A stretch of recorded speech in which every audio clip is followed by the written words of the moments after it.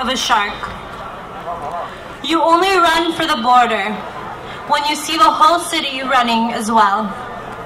Your neighbor is running faster than you, the boy you went to school with, who kissed you dizzy behind the old tin factory, is holding a gun bigger than his body.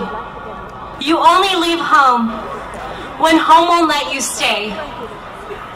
No one would leave home unless home chased you. Fire under feet, hot blood in your belly. It's not something you ever thought about doing.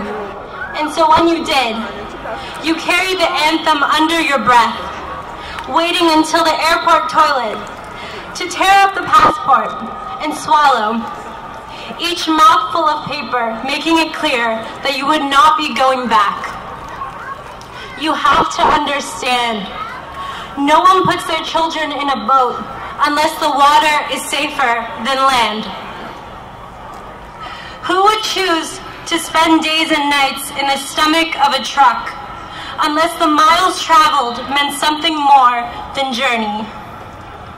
No one would choose to crawl under fences, to be beaten until your shadow leaves you, raped, then drowned, forced to the bottom of the boat because you are darker, be sold starved, shot at the border like a sick animal, be pitied, lose your name, lose your family, make a refugee camp a home for a year or 2 or 10, stripped and searched, find prison everywhere, and if you survive and you are greeted on the other side with go home, blacks, refugees, dirty immigrants, asylum seekers, sucking our country dry of milk, dark, with their hands out, smell strange, savage.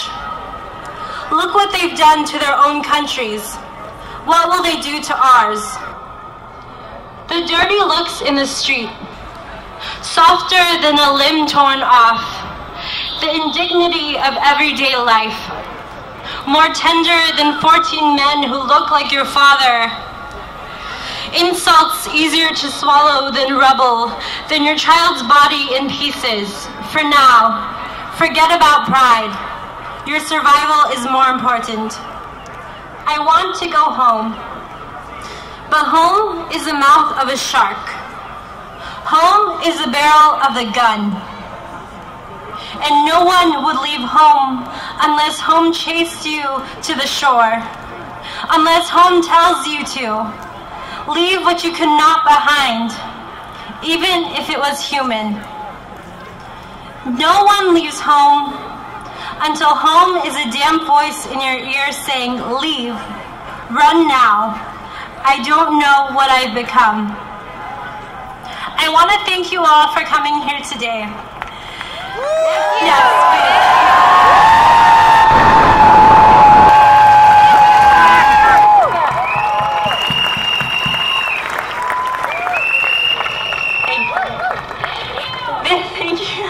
This rally was only organized a week ago.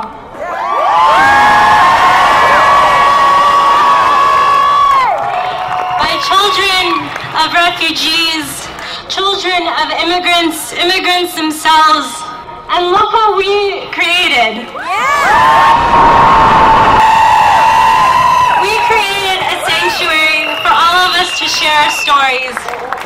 And I urge you all to contact your elected officials, hold them accountable, write to them, call them, pester them. That's what they're there for. Let our voices be heard, and let Donald Trump know that we will not stand for his executive orders, because anyone can just sign their pen on anything. He is just a celebrity, and he will not tell us what our country stands for.